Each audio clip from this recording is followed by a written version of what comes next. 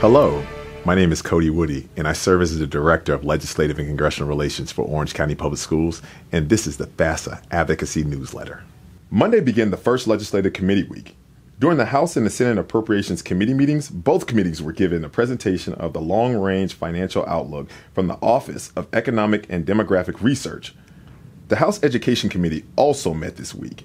The committee was given a brief overview of last session's legislation and implementation process from the Office of Early Learning. The presentation included an overview of the School Readiness Program, the VPK Education Program, and an implementation of HB 1027, which requires the Office of Early Learning to develop early learning professional development training and course standards for school readiness program providers. Also, the House Pre-K-12 Appropriations Subcommittee met this week. The subcommittee was given a presentation by the Florida Department of Education.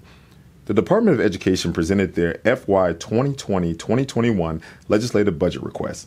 Some of the highlights from the budget request was a $50 increase in the BSA, which most districts use for teacher raises, $1.4 million increase in Safe Schools, and sustained current funding in the Best and Brightest, which is $284.5 million. This does not include the governor's budget recommendations, which is set to be given to the state legislature in December. Finally, the Senate Education Committee met this week. The committee was given an update on K-12 school safety and security issues.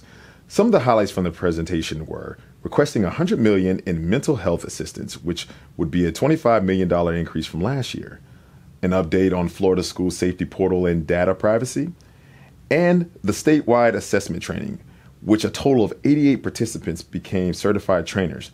These newly certified trainers are now able to train their school-based threat assessment teams. That's all, folks. For more news, stay tuned to the FASA Advocacy Newsletter. And before I forget, congratulations to Orange County Public Schools for celebrating their 150th anniversary as a public school district. Go Orange!